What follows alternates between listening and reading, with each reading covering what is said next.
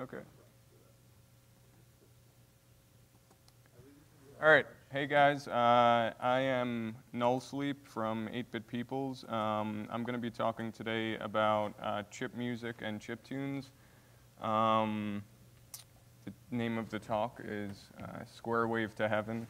I can't take credit for any cleverness in that, though. It's actually suggested by a friend of mine from Chicago who goes by the name Sasquatch, who also does some chip music stuff. So let's get started. And first question, what is chip music? I think the best description I've seen for it that sums it up nicely and in a short amount of space is music composed by using, emulating, or sampling digital sound chips. And a Swedish C64 musician that goes by Go280 is the one who said this. So what does that mean? Basically, it means that you are either using old machines and directly using their sound chips as synthesizers, or you are sampling small bits of waveforms, so one frame of a square wave, one frame of a triangle wave, something like that, and using that as a looped sample in your tune. Or, you know, in some cases now, people are just sampling old video game sounds and incorporating them with other types of electronic music genres. Where the line is drawn in what is chip music and what isn't totally clear. Different people have different feelings. But what ties it all together is the distinctive sound set that you're working within. There's also a unique attitude that's held by a lot of the participants in the community, and that is that the chip music is often very non-commercial in nature. There have been commercial releases on vinyl, on CD, and so on, but for the most part, it's music that is released for free through the web or at parties, and the releases, if they are released sometimes on CD, are also very often very cheap do-it-yourself releases, CDR labels and things like that. This doesn't mean that chip musicians aren't serious about what they're doing. A lot of the times they're very serious about it, but because of the roots of the genre, well, maybe not a genre, but we'll get into that later. Because of the roots of chip music, there is a very deep-running attitude about making things free or making things open to everyone. The tools to make chip tunes or chip music are also usually free or cheap, relatively speaking, in terms of in comparison to other types of electronic music. A lot of the times, the software will be released for free. And if there's hardware that's necessary, it will also, obviously you can't release hardware for free, but people will provide you with schematics for how to build it yourself and things like that. I think the general attitude is about openness and sharing of knowledge in the chiptune scene, and there's less ego involved in the community than with other forms of music. So you have more of a sense of camaraderie with everyone else that's involved. And just to clarify something that is a very common misconception, probably not among people in this room, but in the general public, chip music is not about remixing video game music at all. So when you go to a chiptune show, the worst thing you can possibly do is scream out something like, "Play Tetris," or "Play Contra."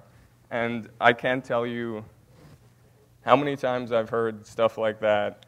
And at first, I would brush it off, but now if you scream that, I'll fucking rip your head off. All right, so let's see. Did you go to the next one? All right. Areas of focus. So 40-minute talk, I can't cover everything in the chip music scene. I'm going to sort of go with my personal bias and try and limit things to hardware-specific chiptunes, for example, SIDs, NSFs, things like that, and sample-based track chiptunes such as mods, IT, XM, Screen Tracker modules, etc. There's obviously a lot more out there than what I'm going to talk about today.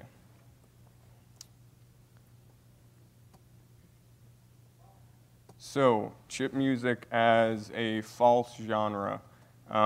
This is what I was hinting at a little bit before, and the question is chip music a genre? And I would say the answer is probably no. The basis of categorization is, for people calling chip music or chiptunes a genre, is that they all use the same sound set. Those sort of lo-fi, square waves and bleepy tones. But if you're going to use that as the basis of categorization for a genre, then you might as well lump rock, blues, and metal together and call it guitar music.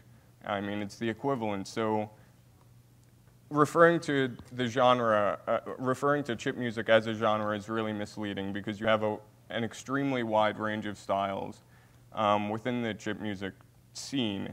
So you have to keep that in mind when you listen to a chiptune and you say, or if you listen to a handful of them and you say, I don't like chip music, it sucks. You might have only heard one style of chip music, and you might hear something else that is completely different and appeals to you. So we have a growing scene and I think increasing visibility over the past few years, and there may come changes with that. As the scene grows, people might become more knowledgeable about the differences within it, and you might see different genres actually emerging within chip music. In fact, there's a guy, has anyone here heard of a band, German band, Bodenständig 2000?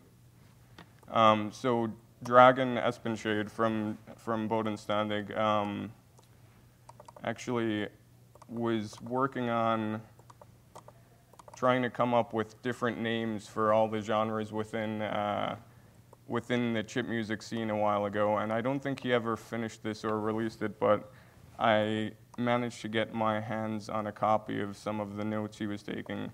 So I'm just going to read off a couple of these, and I think they're pretty clever. So one of them is Jump and Run, Super Mario, Sonic style, incorporated sound effects or jumping or collecting coins and rings. So you have your basic, you can have just a basic electronic music track and then throw in those little sort of cliche sound effects, and you suddenly have a chip music jump and run track. Geekcore, spelled G33KC0RE. Hardcore rave and chip metal, classic rave arrangements, heavy basses, GABA shouting. Extreme arpeggio, this is one of my favorite definitions for a chip music genre. Extreme arpeggio, very French style, developed by the Paris Micromusic HQ. Arpeggios as a very distinctive technique of chip music to create the illusion of several tone harmonies on a single tone channel are applied to the complete song. Very hardcore. So arpeggios are often used in chip music, but these guys in Paris have a tendency to really fucking use arpeggios a lot. Sega metal, anyone who's played a lot of Genesis or Mega Drive games, I'm sure knows this style. What are some other good ones? Pro Tracker Italo, one of my favorite chip music genres, actually. Emotronic.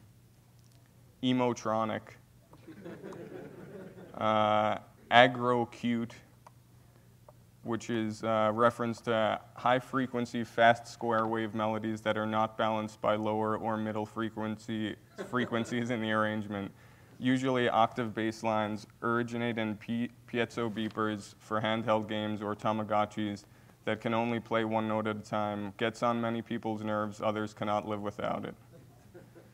And it goes on, but basically you get the idea. There's a wide range of styles within the chip music scene. So to classify chip music as a genre itself is a bit misleading for most people. Okay, so moving on to the origins of chip music. I'm sure a lot of you are probably somewhat familiar with this, so just going to talk a little bit about it. I think, and this is also open to debate, everything in this talk is basically personal opinion, and there's some wiggle room here and there. I may be wrong about things, or you may disagree, but the way I see it, there are two main routes to chip music, and that's video game music. So soundtracks of early arcade games or console games, where you basically were limited in the number of channels you could use, and there was no samples that you could use. And of course, the demo scene, where you had productions that were being made with graphics, and of course, at first you were just adding your graphics to the beginning of games you cracked and released, and then as those crack throws became more and more elaborate, you wanted to add music and show off a little bit more, so that's where the chiptune music came in. And a lot of the times the early ones were just ripping music from games and would use that as the soundtrack, but then people started wanting to write their own music. So what's the underlying theme that both of them share? It's about overcoming the limitations that you're working within and doing the most that you can with the little you have to work with. The hardware was slow. You were only offered maybe between 3 and 5 channels to work with. So when you only have three channels to work with, you need to cram as much as you can into those 3 channels, and you need to use all the tricks that you can think of in order to trick the listener into hearing more than 3 channels. How was chip music made in the beginning? So when video games, when C64 games were just starting, obviously, your own Tell didn't pull out, a tracker from the company he was hired from and write the music for the game.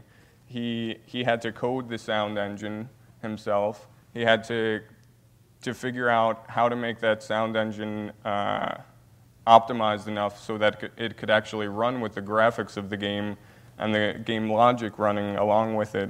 And that's a lot to ask of a C64. So the early chip music was made basically by hand coding assembly or machine language. Fortunately, you don't have to do that anymore. There are tools that have become available recently, in around the mid-'80s. In 1986, I believe it was, a guy by the name of Carson Obarski released Sound Tracker, which was the first Amiga tracker, or I think the first tracker in general, the first Amiga tracker. And he created the mod file format, which I'm sure pretty much everyone in the room is aware of. Soon after that, it was disassembled, and this was probably one of the most important events in the chip music scene.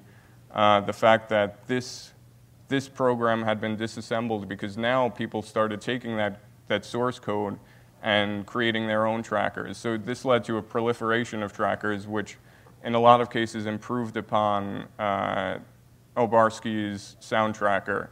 So one of the most important was Pro Tracker for the Amiga. In a few years later, in 1989, you have a guy by the name of Matt Simmons, aka Format, who decided it would be cool to use only very small looped samples in his Amiga mod.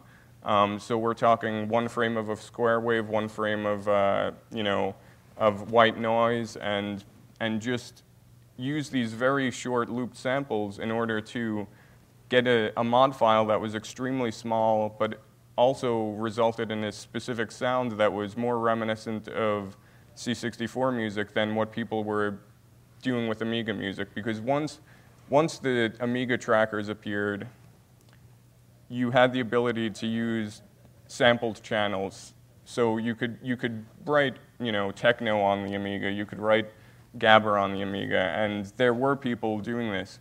It was like, for some people, it was being stuck in the C64 with its 3 channels and, limited waveforms, and then being given the opportunity to use sampled sounds was, a huge gift for them.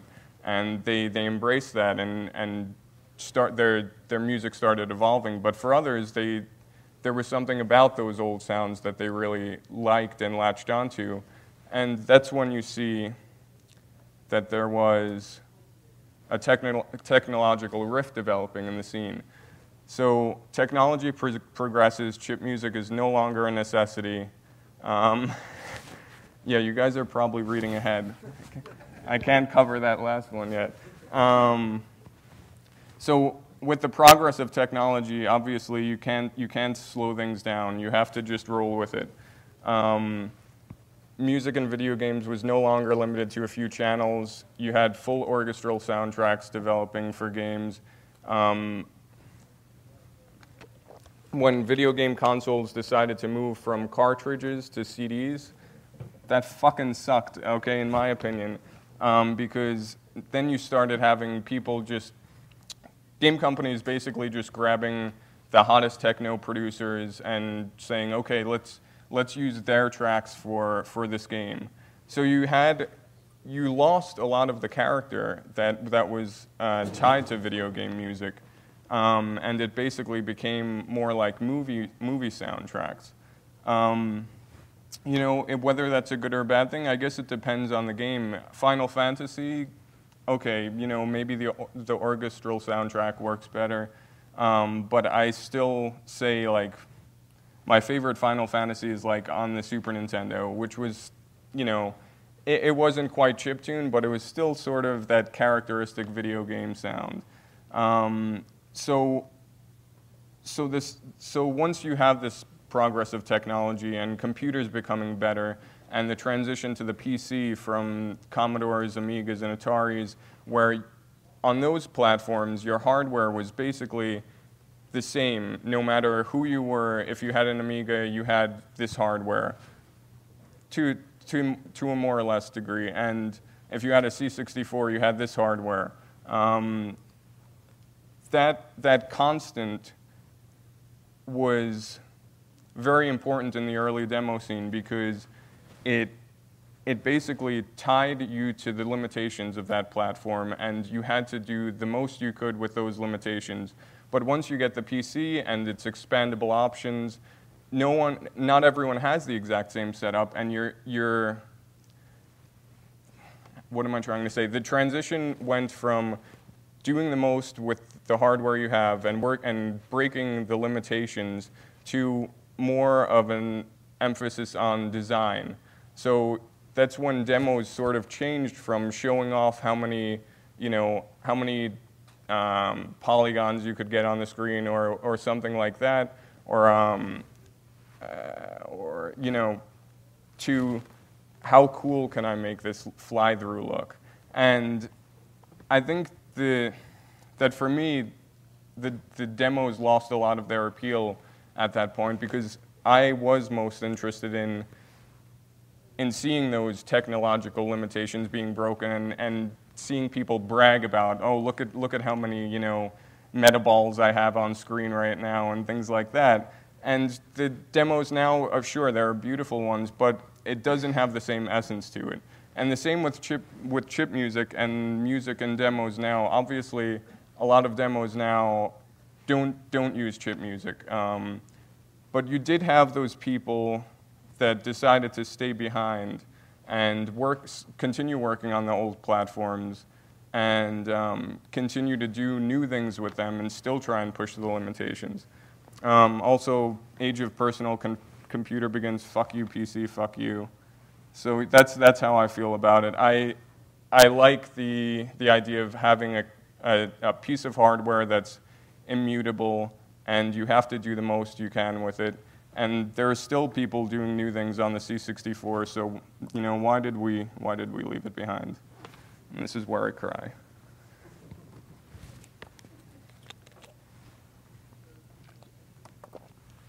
But chip music survived anyway, because of those people, I guess, like me, who decide to hold on to the past as a conscious choice. And there are others that decided to bring the sounds from yesterday to the platforms of today. So these are the people that released chip music discs on the PC, groups like Rebels and Beep Dealers, and I don't know if any of you are familiar with Megahawks. Yes. Okay, I'm glad there are some Megahawks fans because they're fucking awesome. And I'm gonna just take a brief break, and I'm gonna play some of these. Let me get out of here. I'm gonna play some PC chip music disc examples. So here's the first chip music disc from Rebels. So what you have is a self-contained player, and packed along with it are a bunch of modules that various members of Rebels track. So you have this still distinctive sound from the old platforms, but on the PC, and yeah, it's amazing. The whole thing is like under 300K. So things like this. Let's go to their second music disc also.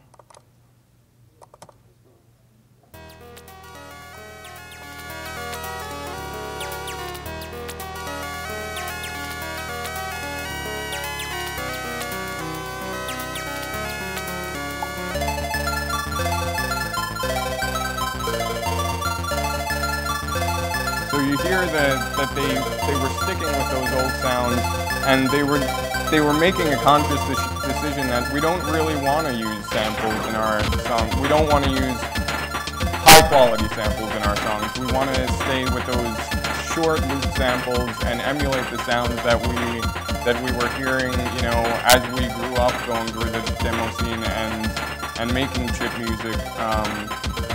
And then let's see, this is a more recent example is Beep Dealers. This is a Swedish music group who unfortunately never, they were supposed to release a second disc, and it still hasn't been released, but maybe one day we'll see it. But this was a really promising first music disc.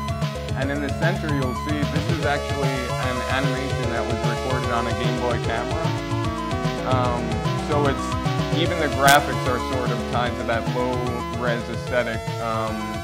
And this is a track by Zabutom, who's in my opinion one of the best PC trackers around, probably.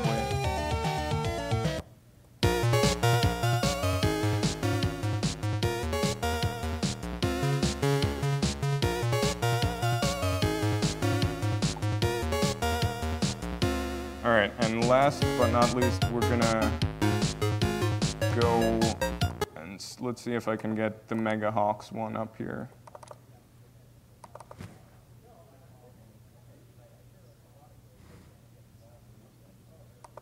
I'm gonna have to switch to one monitor. Hold on one second. I'm disabling a second monitor just for this music disc. That's how good it is.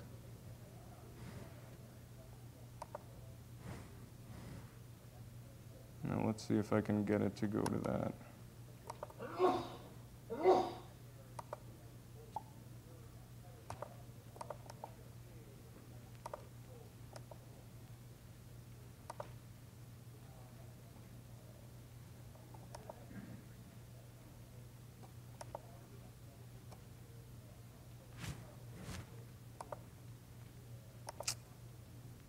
I might not be able to get it on the screen, but all right. Let me just play one of these tracks for you guys.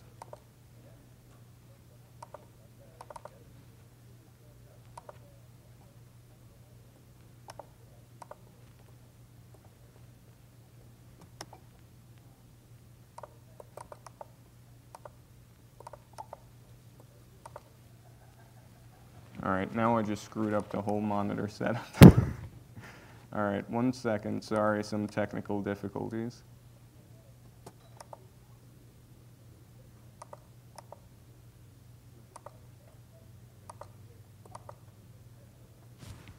All right.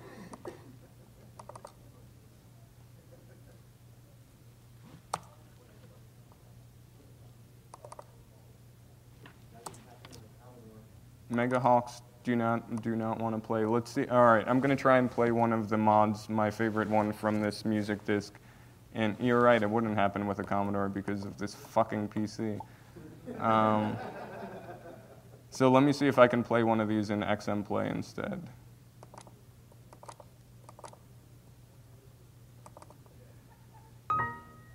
Fuck you. All right. Yeah, let's go. All right.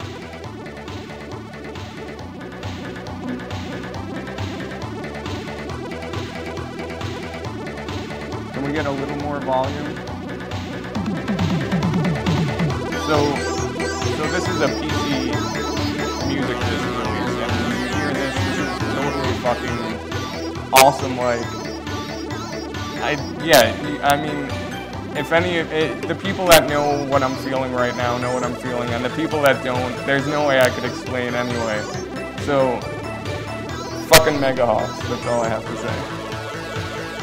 Alright, so let's get back to the boring fucking talk.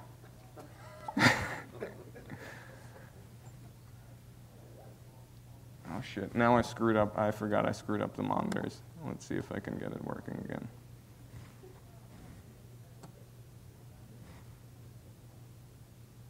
Yes, okay.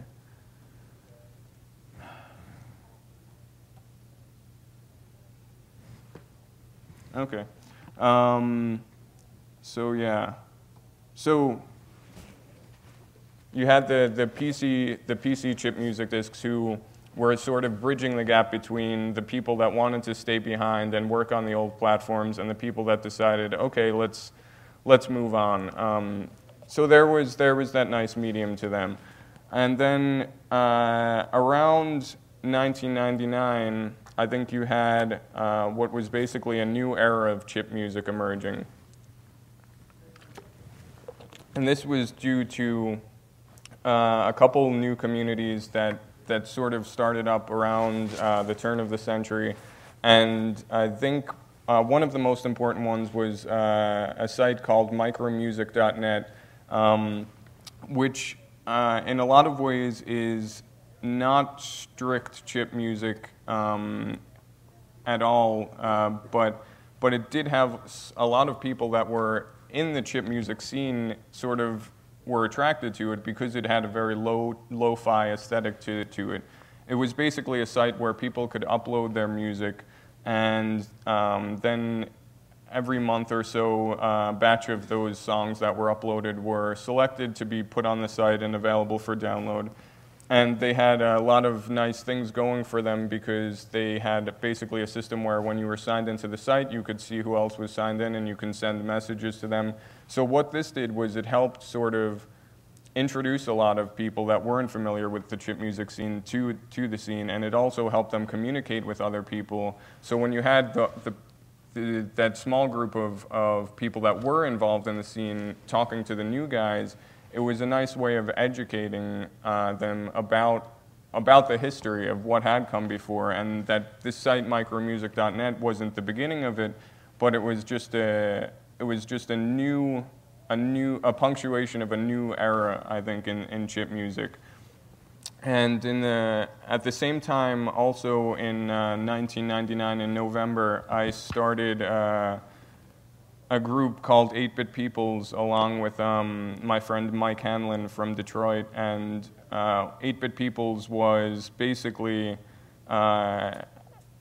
in the way we originally envisioned it, a collective of musicians and or artists who were interested in sort of pursuing the lo-fi aesthetic, both in music and art. The first things that I was releasing through 8-Bit Peoples were were a lot less chip music than what I release now. So my definition sort of changed, and my interests have sort of shifted, and I've become a little bit more of a purist and maybe a little bit more of an elitist, although I try to keep an open mind. But yeah, 8-Bit Peoples has been going for, I guess, 8 years now, and we've focused on music through a lot of our history, and we've also been involved with releasing art packs and things like that. So along with micro music, I think we did a lot to sort of shape this new era of chip music. And what we shaped it into, I'm not sure if it's good or bad, but it was unavoidable, I think.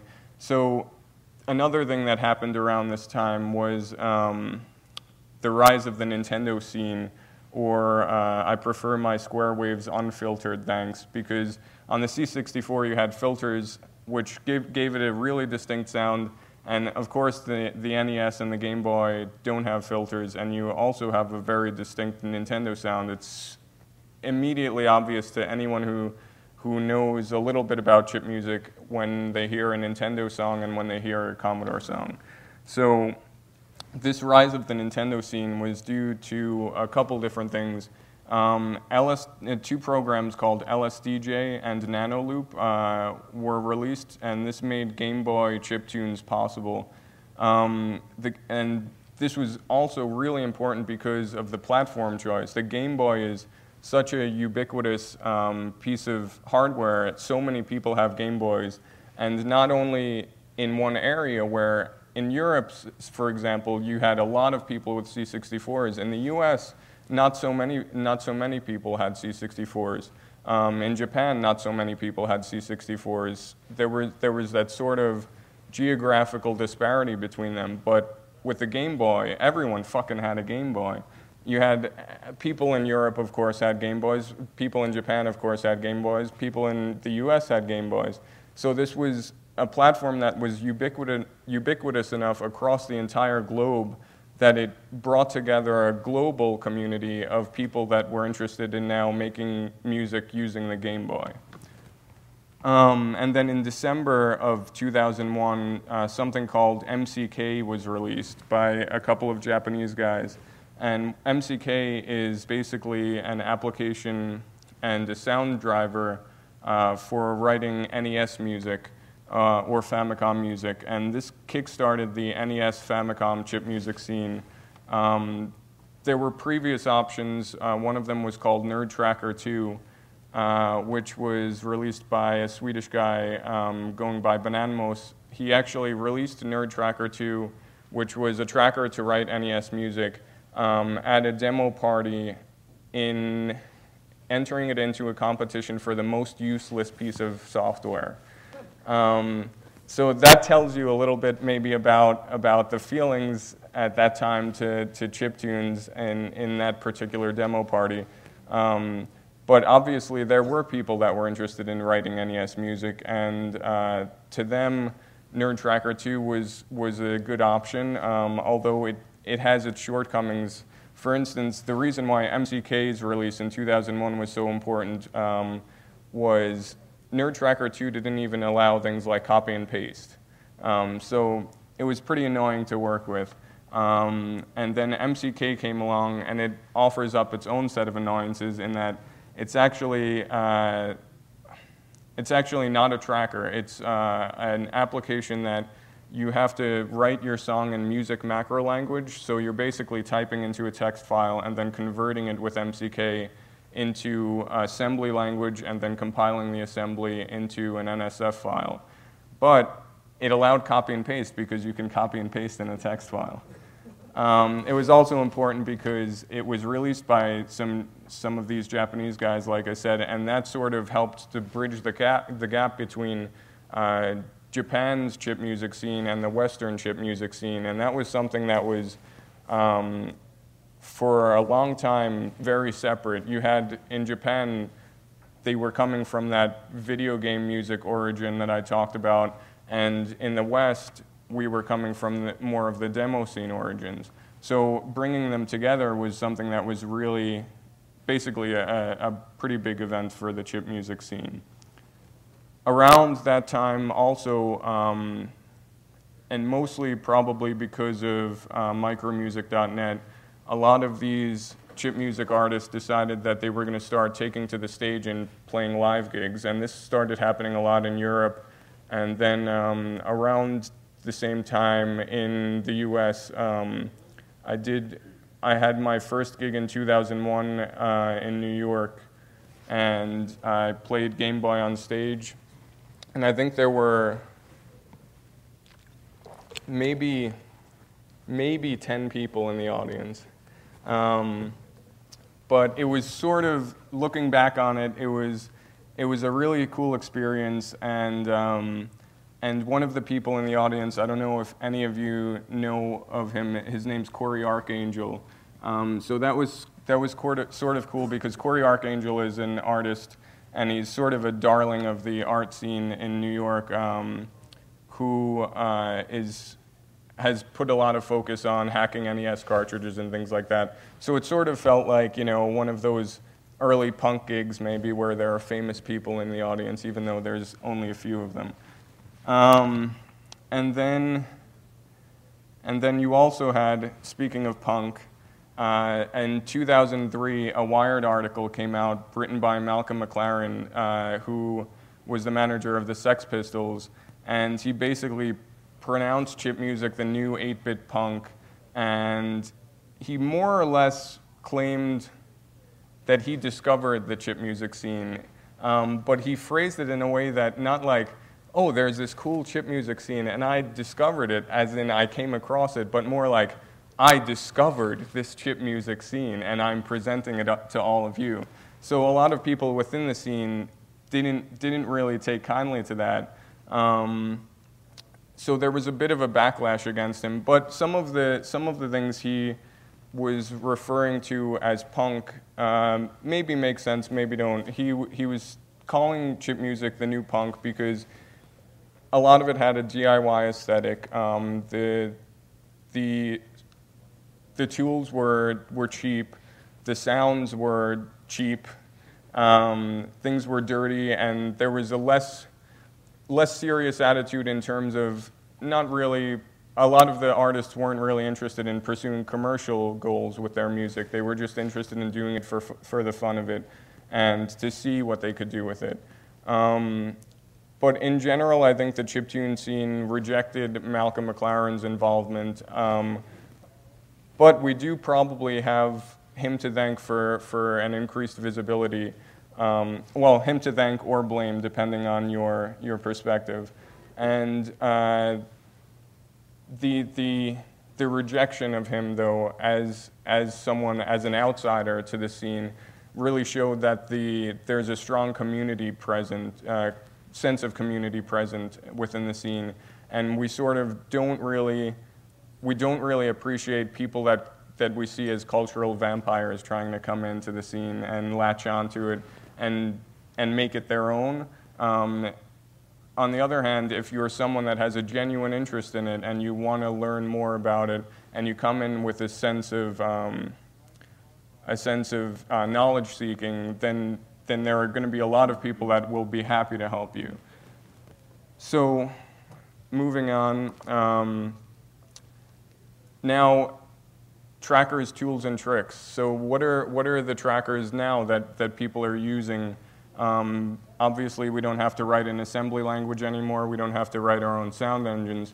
Some of these are what I would say are probably, these are in my opinion the seminal pieces of software for their respective platforms. So on the Commodore 64, you have JCH Editor by Jens Christian Huss, I believe you pronounce it, and this is something that Commodore 64 chiptune musicians like Go280 use, and it's one of the most powerful pieces of software for composing music on the Commodore 64.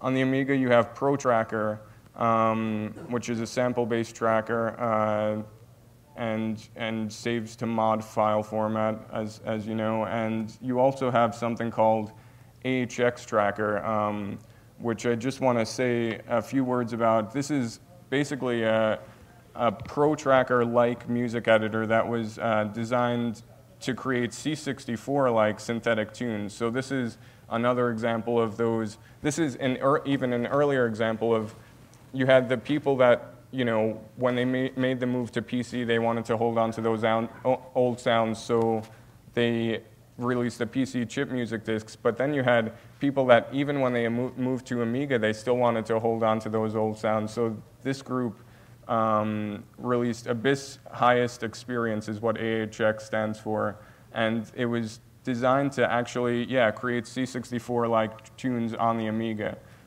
There's no support for sampled instruments, and you have basically an average AHX tune is about 200 bytes, or up to 5 kilobytes.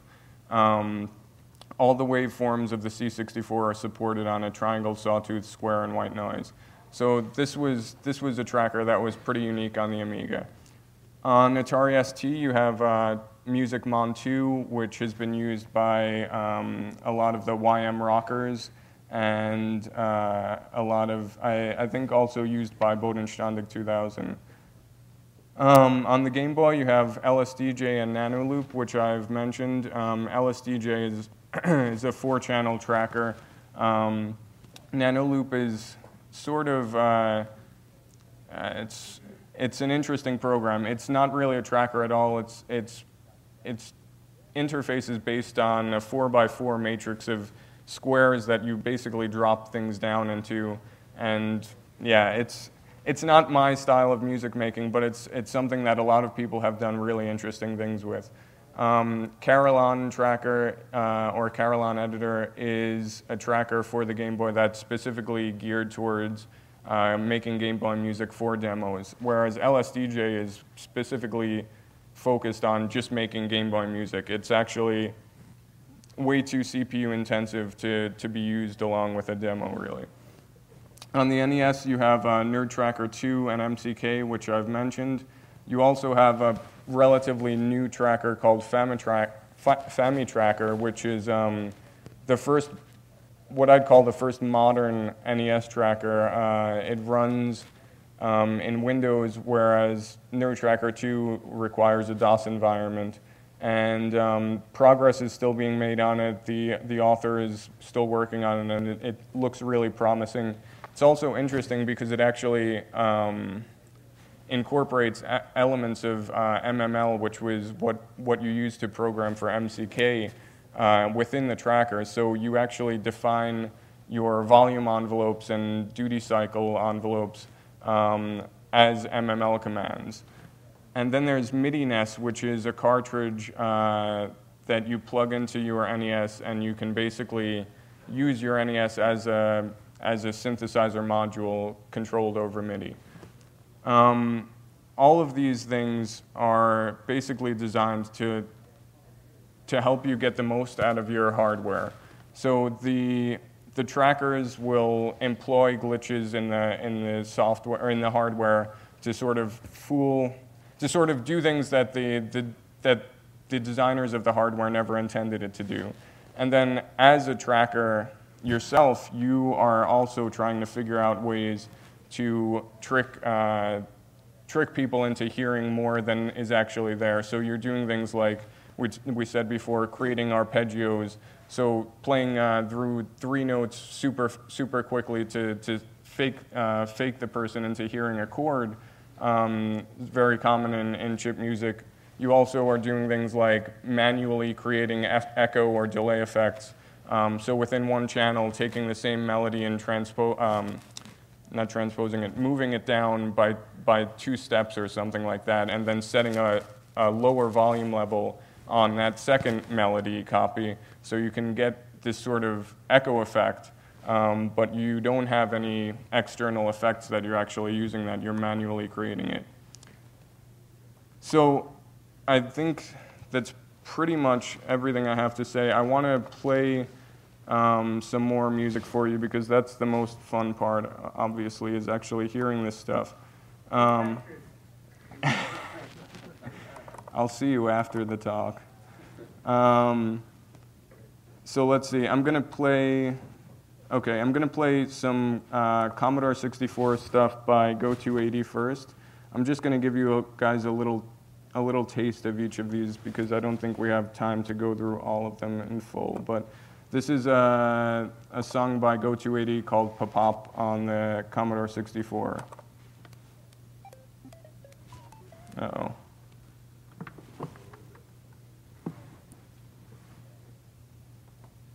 Is the PC volume up?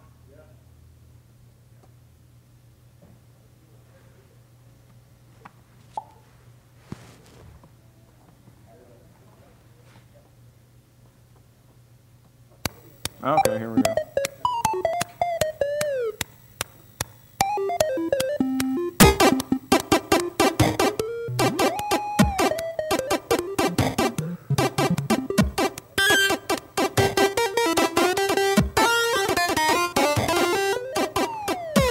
So this is 3 channels on the C64.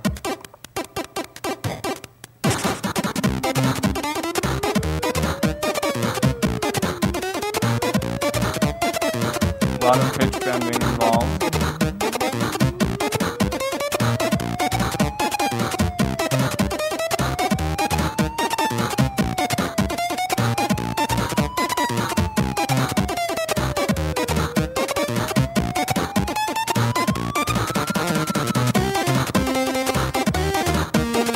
I remember, so the first time I heard this song was basically when Go280 Anders released it at a demo party, and I was just completely blown away. And then I think it was a few months later, I got a demo CD in the mail for an 8-Bit People's release, and it was from Anders, and this song was one of the songs. So I was, of course, ecstatic. And this song comes from an 8-Bit People's release called Contact, which is by Anders.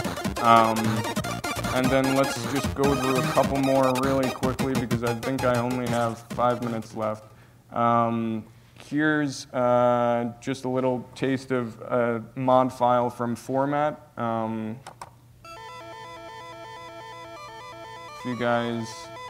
If any of you guys were involved in the Amiga scene, you might recognize this one.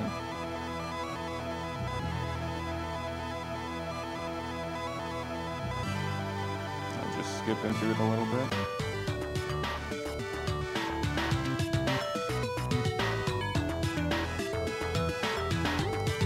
So this is definite Amiga style demo scene chip music. And then I'm gonna play a little by Mortimer Twang, who is one of my favorite Amiga musicians. This song is called I'm the Passenger. And you can also hear the range of styles just in the 3 so far is pretty immense.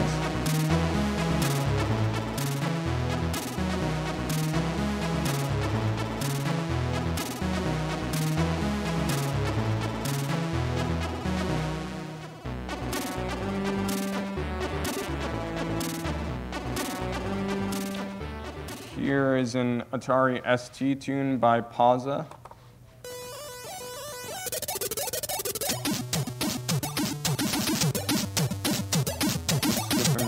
Bit. My sound system amplifiers. Your my sound system amplifiers.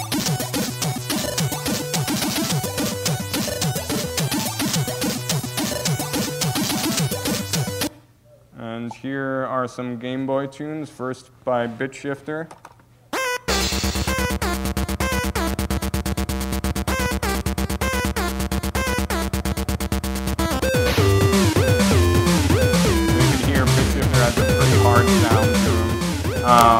And here's one by Random. Here you hear that simulated echo effect that we're talking about done really well.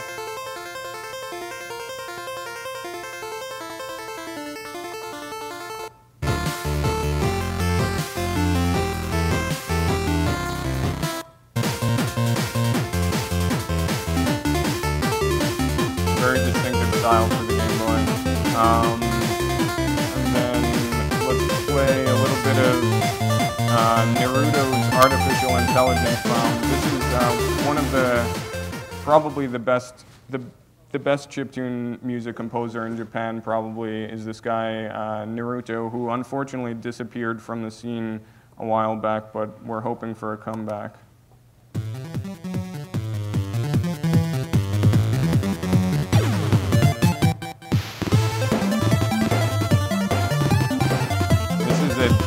Definitely a distinctly Japanese style of chip music.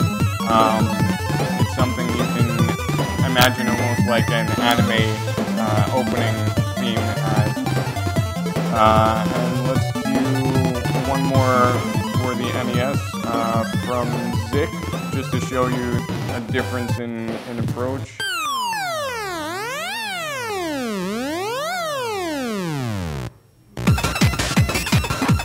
Obviously very different from Naruto's track. And last one I'm going to play is a PC mod from Vert. Yes, who sucks because he is not at this party and he is in the US. So I'll kick his ass when I get back to New York. This is from his first FX EP released on Monotonic Net label.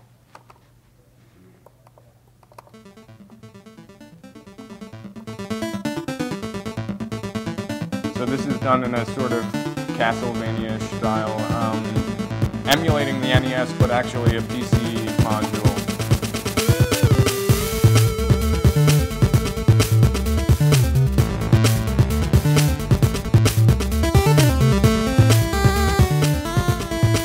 And I'll leave you with just a few places if you wanna check these places out. More chiptunes to be found. High Voltage SID Collection is the first link. The Mod Archive, 8bitpeoples.com, 2A03 Music Archive for NES music. Also has very active forums if you want to get into NES music composition. And probably the most important site, I would say, is fork.org, video game or chiptune news site run by a guy in Japan that goes by Hallie. Probably the most important site for tying together the Japanese and Western chip music scenes. So that's it for me. Thanks a lot, guys.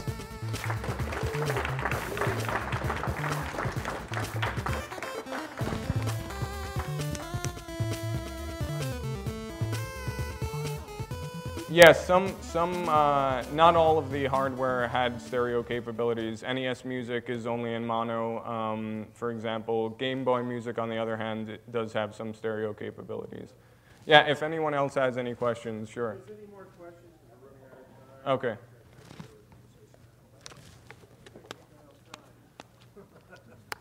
It's 'cause I